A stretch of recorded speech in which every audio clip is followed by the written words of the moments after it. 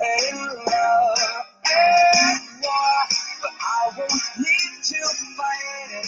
Get it.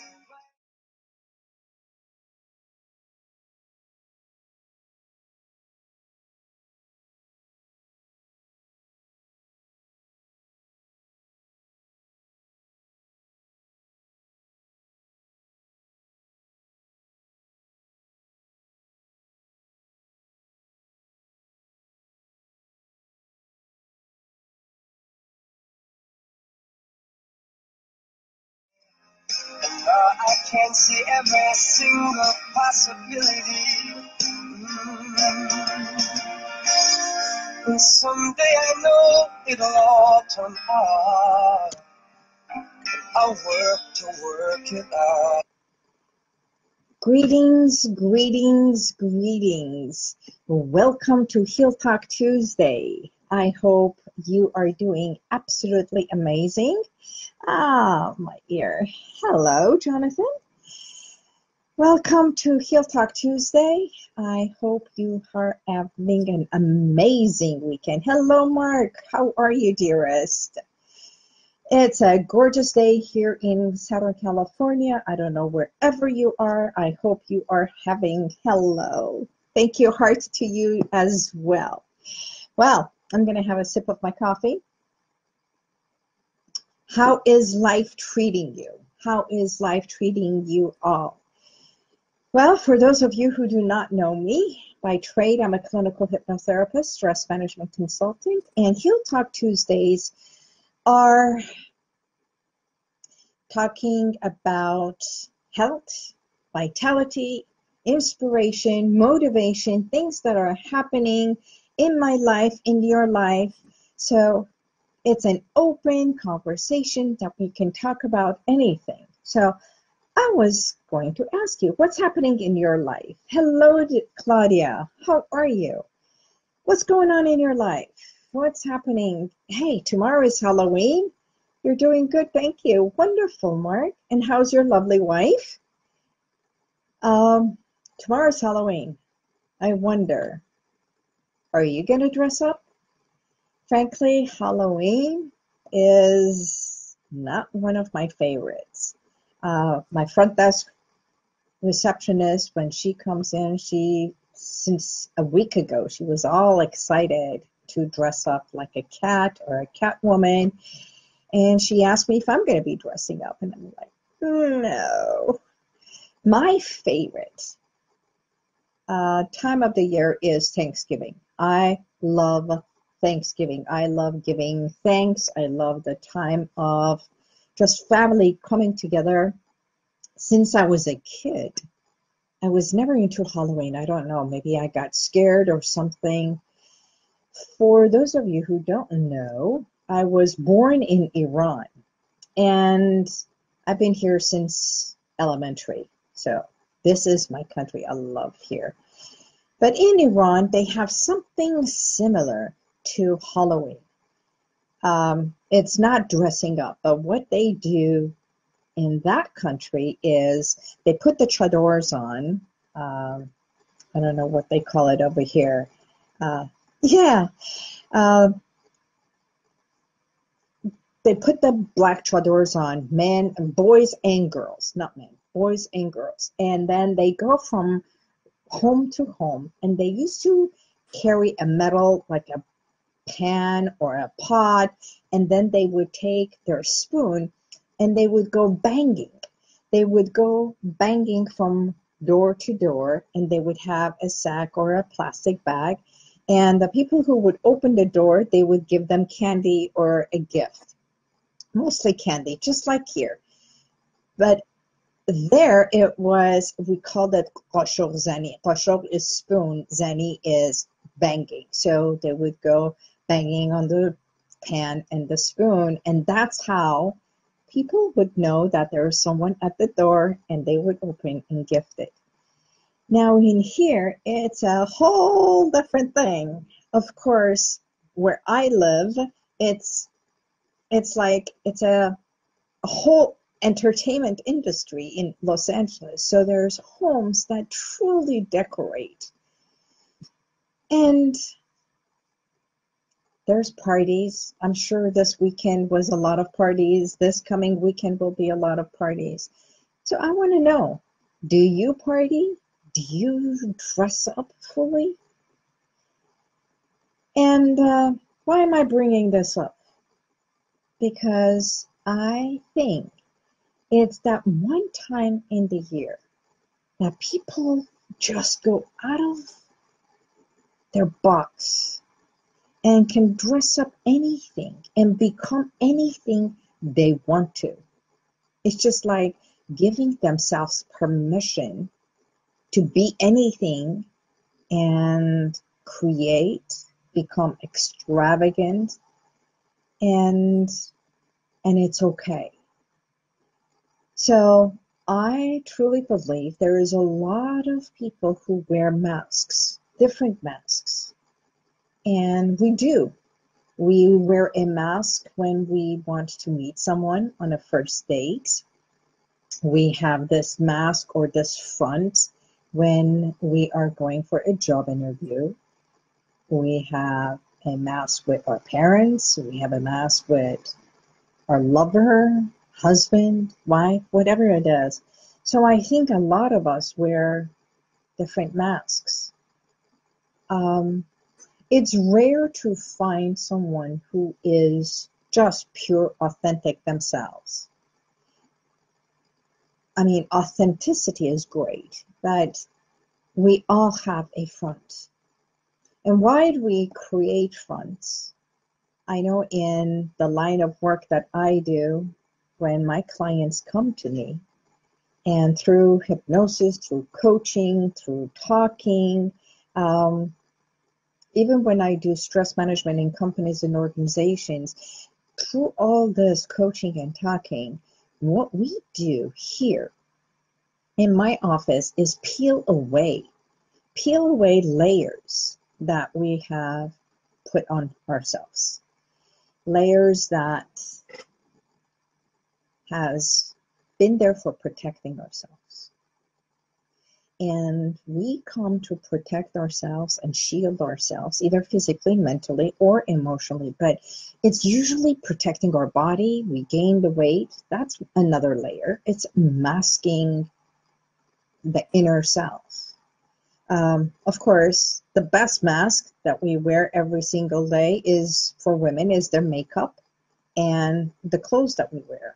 Men and women, they do that. So with that, there's also layers of protection from hurt, being bullied, being downplayed. So it affects our self-esteem.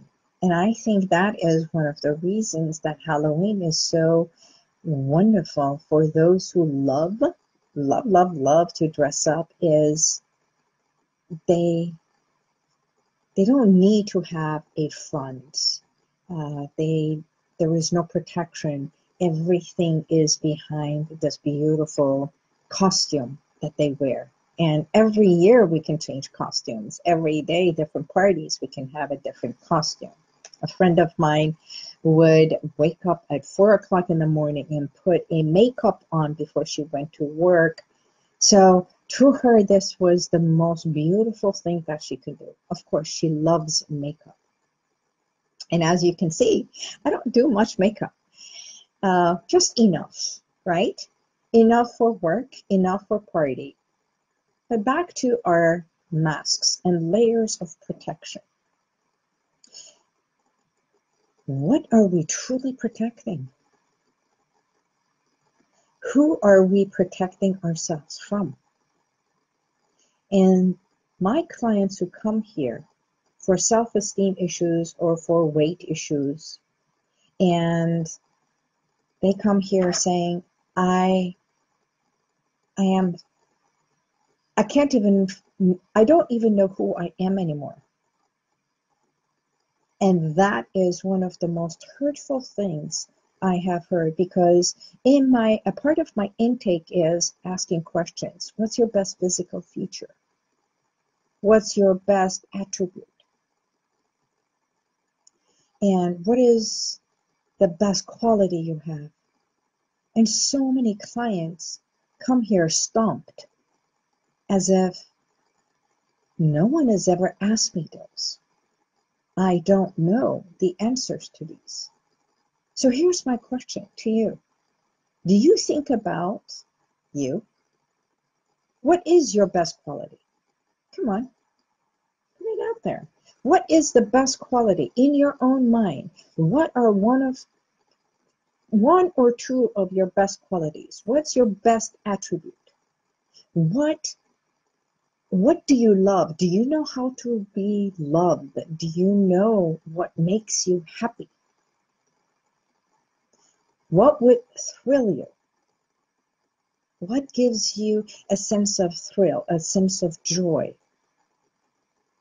And when we think about those, it's like peeling away a mask that we have worn for so long to protect ourselves. You see, there is a part of us, the little girl, the little boy inside, that is either scared or it's not confident enough or it's been hurt so much and they have to protect themselves. But sometimes we have come to protect ourselves so much and have put so many layers that we are numb to who we are. We become numb to what we love. We become numb to what we like. It's as if someone else's likes, their love, their joy, their happiness, either the husband, the wife, the children, or even parents, is more important.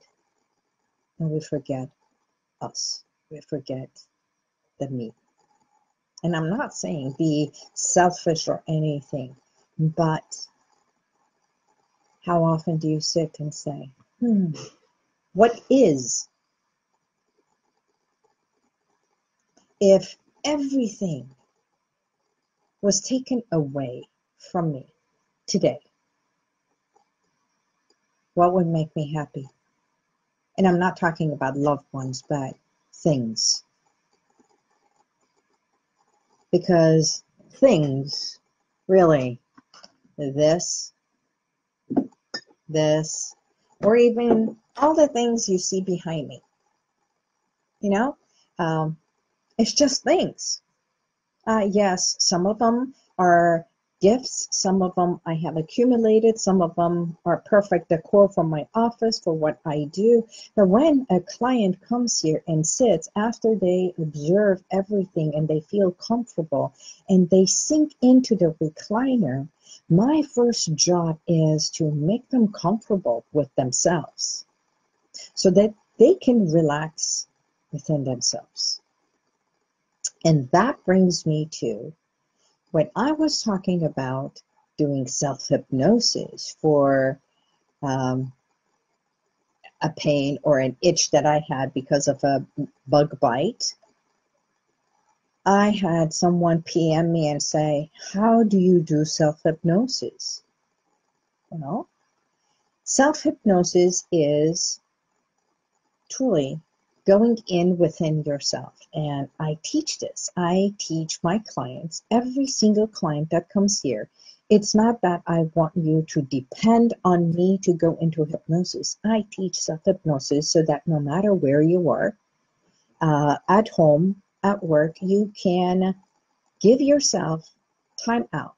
7 minutes, 10 minutes, even 4-minute power self-hypnosis. And that re-energizes you, or you just cut away and transmit whatever it is from here to another place as a power nap, but it becomes a self-hypnosis. And it's just like this. And I give you the tools, I guide you, you learn it, and you can use it. So if you want to know more about that, PM me, send me your email, and I will be more than happy to guide you and give you directions, or do it over Skype and work with you and do a session. So if that is something, please, by all means, let me know. I'll be more than happy to share that information. Masks that we wear, at one time, it was placed by you for you. And it was placed there to protect you and safeguard you. And there comes a time that the masks that we placed upon ourselves no longer are necessary. They are no longer necessary. And those are the masks that we get to peel away. To just, like a curtain, just open it up. Because in order for us to have a transformation in anything, to transform from where we are to another. If the business is bad, we want to make the business good. We have to do some hardcore changes. If the weight is in a place that it's no longer good for you, it's hindering you to do a lot of things that you want to feel better, you want to walk better, you want to go jogging, you want to dress the things that you want, the size, like 2 sizes even smaller, then there is something that we need to do together. And it's not always diet. Sometimes it's that emotional weight that we hold on to. And that's another layer. What is that layer that we hold on to protect ourselves? With that, I say, be comfortable with yourself. Become more open and loving with yourself so that you can give yourself permission to let go of some of the masks, some of the layers. And it can be either or. You know, it reminds me of this. I was given this beautiful box. It's called a dream box. And it's got this beautiful lotus shape. Isn't that beautiful? And inside this box, it's a beautiful writing. That's all it is. It's just a box, piece of paper, and a writing. And it says it's the legend of a dream box and what it is for. And here's my question. We can wish upon a star and put dreams in a box. But if we can just wish and put a dream, what good is that if we put that lid in there and never look at it and never pick it up and say, this is what my dream is or was? It's just like, you see that little dream catcher? If you have masks, dream catchers, dream boxes, and things like that, thank you, Mark, it is beautiful.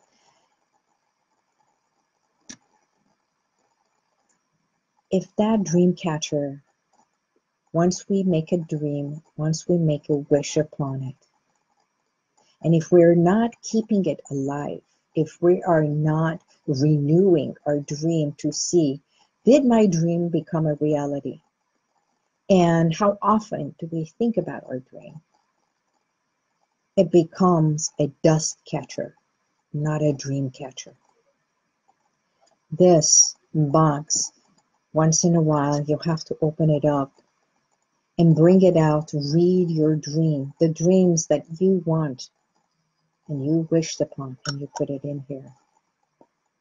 So with that, I also say there's times that we can just lift the mask and put it aside. It's just like an armor that you wear, and you can put that armor in your closet that if and when you need it, you can go and open that closet, put that armor back on.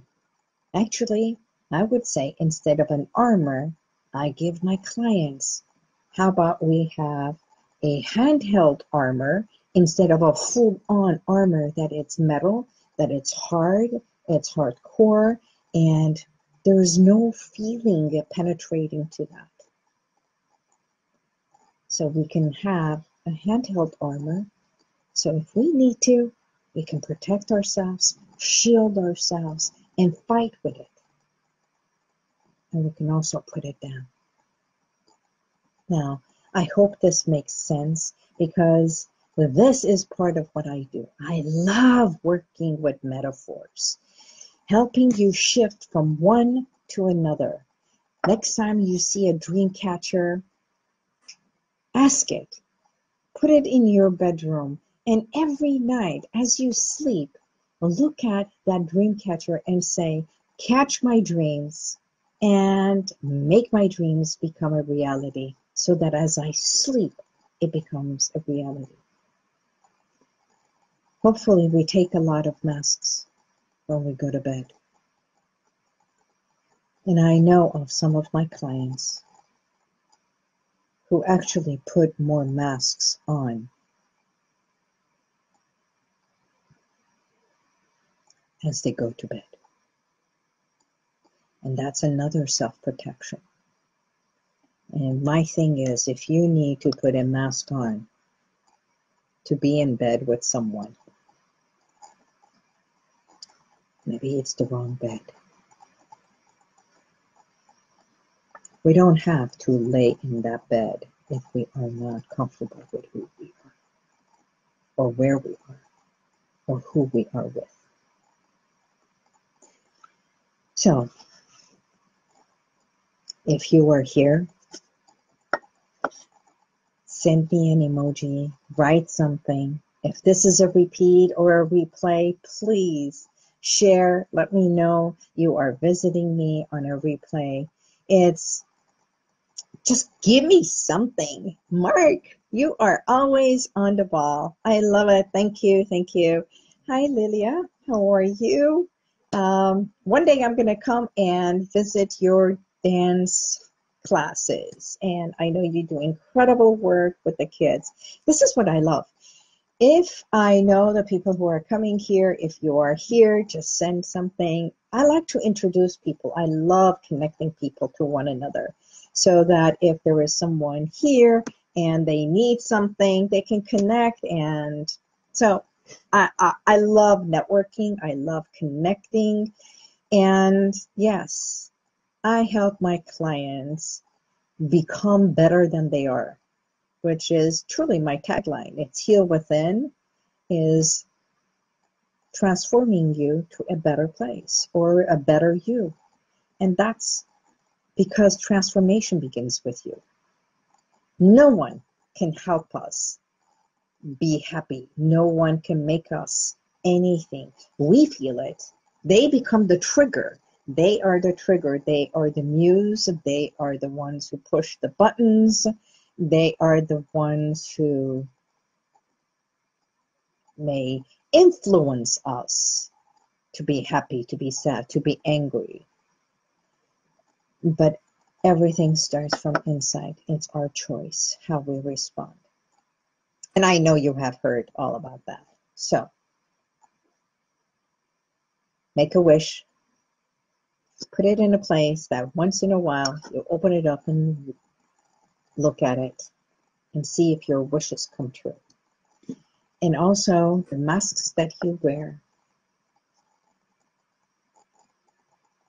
do it lovingly, kindly. And if I can be of help to peel away some of the masks that no longer are necessary for you, by all means, message me, call me, email me. Come on in. We can have a free session. I'd love to explore how I can help you, because that's what every part of this, it's exactly that. It's an exploration of who we are in order to peel away the layers and then be more happy with all that we are first. And thank you for the hearts, Mark. Thank you for all of you being here.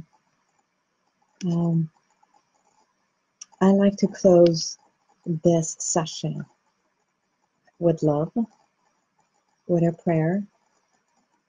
It's a simple prayer.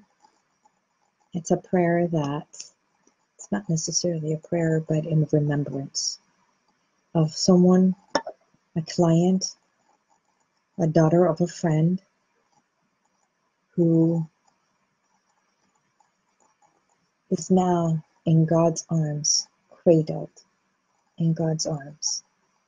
And she was the most magical, beautiful young woman who fought a good fight. And I don't want to say she left us early, because I truly believe we all leave exactly when we are supposed to go. But in her remembrance, I would like to say, God bless you all. Cherish who you are, cherish the ones you love, and enjoy every single moment. Things do not matter. You do. You matter. So have an incredible, fun, exciting Halloween tomorrow. Go all out. And I thank you for being here. This is Liza Boubari. It's Heal Talk Tuesdays. And you can always find me on YouTube under Liza Boubari or HealWithin, or even on my website. Until next week, God bless you. Enjoy life.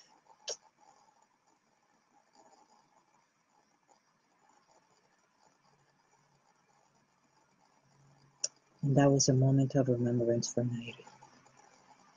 Goodbye.